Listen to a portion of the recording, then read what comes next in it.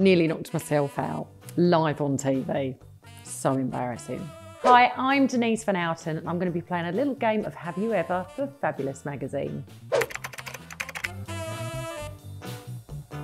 Massive yes. So in the 90s, we all had really tiny thin eyebrows, and it took me ages to grow them back. And in fact, some of the hairs never came back, so I had to have my eyebrows microbladed. So that was a big fashion faux pas. I mean, it looked ridiculous.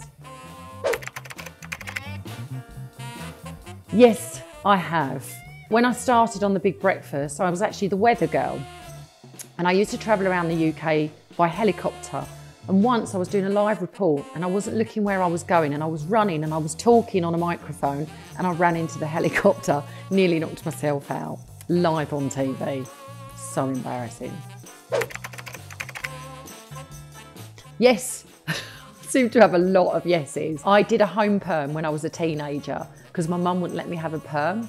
So I decided to take the matter into my own hands.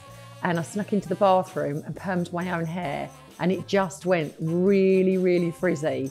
And I literally had to wear a hat for about 2 months. Embarrassing.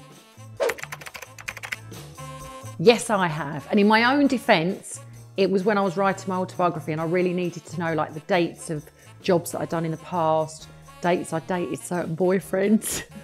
So yeah, I've had to Google myself for work purposes.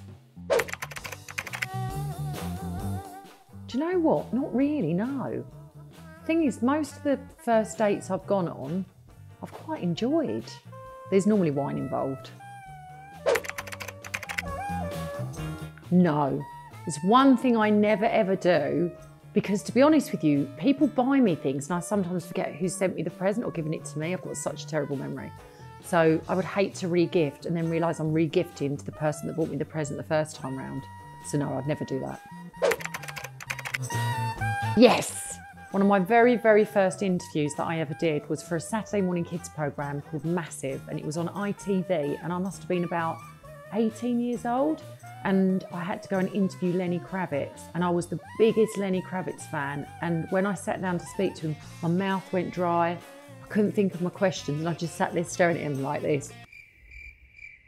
I really embarrassed myself. He is hot, very hot in the flesh.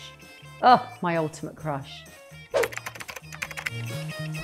Yes, I had someone who used to send me throwaway cameras, that's how old I am, and asked me to take pictures of myself just doing daily things. Wasn't anything that exciting, and I was just like, why? And of course now, many years have passed, and that's what we all do in social media. So he was ahead of his time.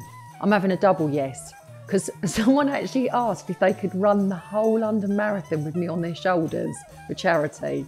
So I thought, can you imagine 26 miles of me, a big old lump on someone's shoulders? I said no, obviously. Even though I do support charities, that was a bit of a stretch too far.